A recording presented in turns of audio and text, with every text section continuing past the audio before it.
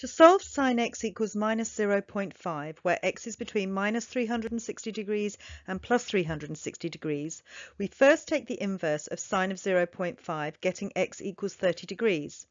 30 degrees is our reference angle, as the original equation was negative. We need to show the 30-degree angles where sine is negative in the cast diagram. Sine is negative in the third and fourth quadrants, so we show 30 degrees from the horizontal in these two quadrants. Starting with x between 0 and plus 360 degrees, we go in an anti-clockwise direction.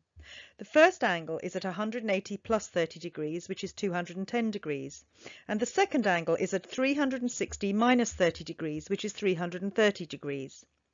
Next, going in a clockwise direction from 0, we will find the solutions between 0 degrees and minus 360 degrees. The first angle in this direction is minus 30 degrees, and the last angle is at minus 180 degrees plus 30 degrees, which is minus 150 degrees.